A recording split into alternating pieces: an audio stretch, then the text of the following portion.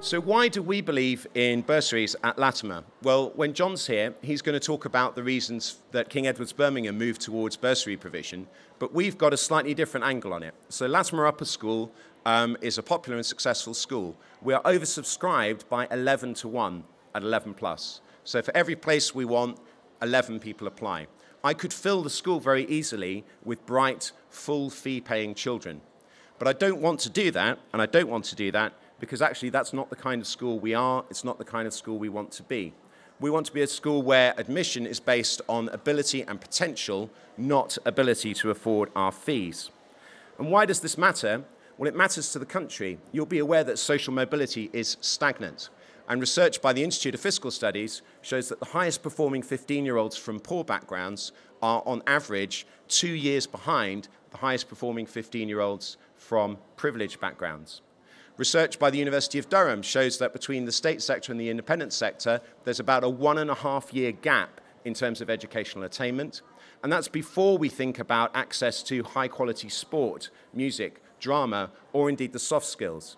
And I think that inequality is profoundly unfair, and it's something that we want to help fix.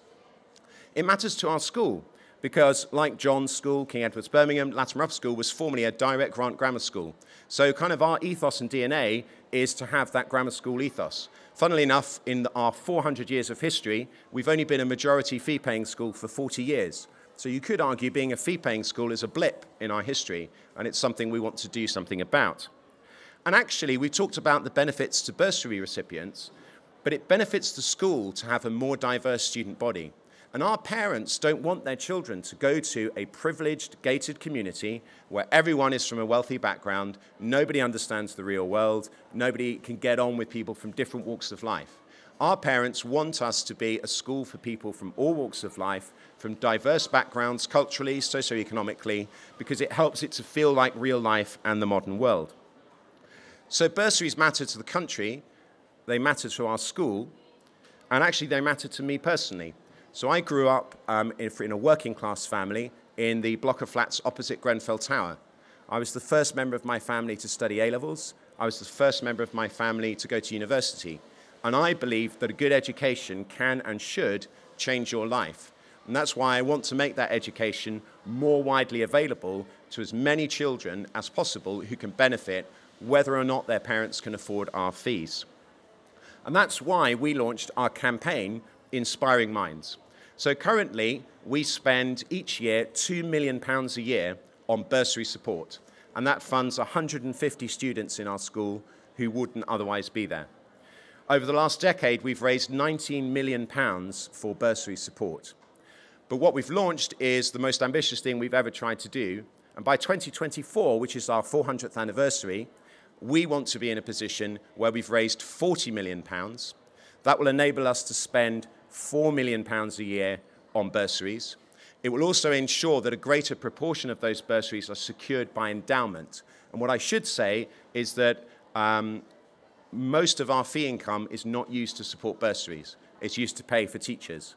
We support our bursaries through donations and through endowment returns because we think that's a fair way of doing it.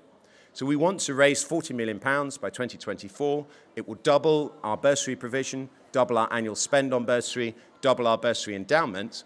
And what that will mean is that we could be in a situation where 1 in 4 children in my school is there on a genuine means-tested bursary. And I think that would make us one of, if not the, in fact, John's not here, so I'll say the most socially inclusive independent school in the UK. And that's really important to us. It's a really important ambition that has the full support of our students, our parents, our governors, our alumni, and it means a lot to us for all the reasons I've described. Just very quickly, in the Chief Master's Study at King Edward's School, Birmingham, one of the great schools of this country, the school of J.R.R. Tolkien, there is a league table from 1991 done by the Financial Times.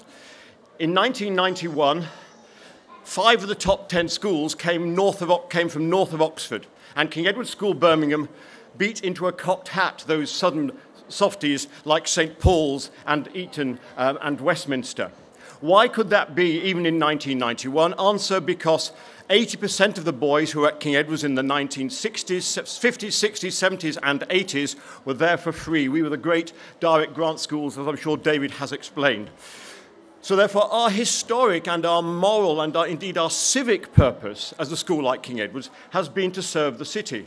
When I arrived, having had that for each place, just like my brother, the number of assisted places was down at 10%. The performance of the school was materially lower because getting boys on assisted places to come, it's a boys' school, means you get really bright kids to come to improve your standards. And we've gone back up, thankfully, purely by having brighter kids from a wider range of social and ethnic backgrounds. We are, we would claim, the most socially and ethnically diverse independent school in the country, 70% Asian, 25% Muslim, and that has been generated because assisted places have enabled us to bring those boys in. Enough of the advert. The impact for schools like David's, or for Manchester Grammar School, or for King Edward School has been absolutely massive. And what we have tried to do, but I think one of the problems, as David may have explained, is it's really quite hard to make such schools accessible to a very wide range of people.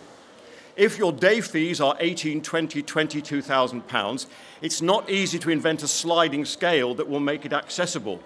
And indeed, in boarding schools, when your fees are 38, 35, whatever, £1,000, it's even harder to do that. So one of the real problems in independent education is how do you construct a mechanism that makes your school genuinely accessible? David and I are very fortunate because we run schools that are embedded in their areas, and in our case we have quite low fees. So at King Edward's, for example, we have a sliding scale, and if you earn, roughly speaking, less than £50,000, you'll get a free place if your son wins such a place. But our sliding scale goes out to 80. So we kind of hope in Birmingham that every parent, be they a single mother or be two parents both working or a policeman or a bank official, everybody can think about it. But it's not that easy in other areas where fees are so much higher, because you either need hundreds of millions of pounds to make it accessible, or your sliding scale looks really, really odd, and you're offering support to people who are earning £150,000. I don't know what David says. I personally feel that at the moment in independent schools, in ISC schools, just under 8% of kids are on assisted places.